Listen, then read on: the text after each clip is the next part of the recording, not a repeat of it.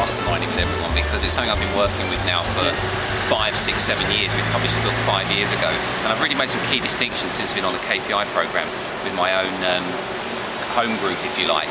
And the thing that we're going to be really focusing on is how we can collaborate more effectively as KPIs, how we can really be great points of leverage for each other.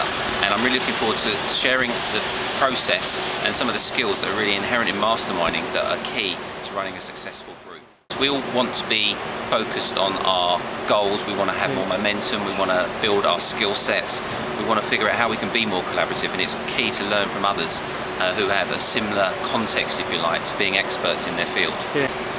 You can expect to meet some fantastic people you haven't met before at the GSD day.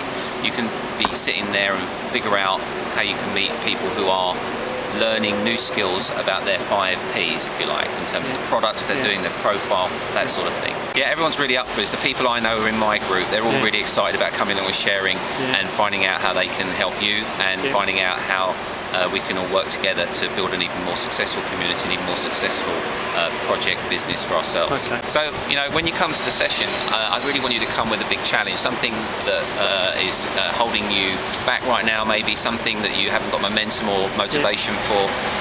Come with it, and you will come away with resources, you'll come away with new ideas, you'll come away with some great quality feedback from the people that are in your group.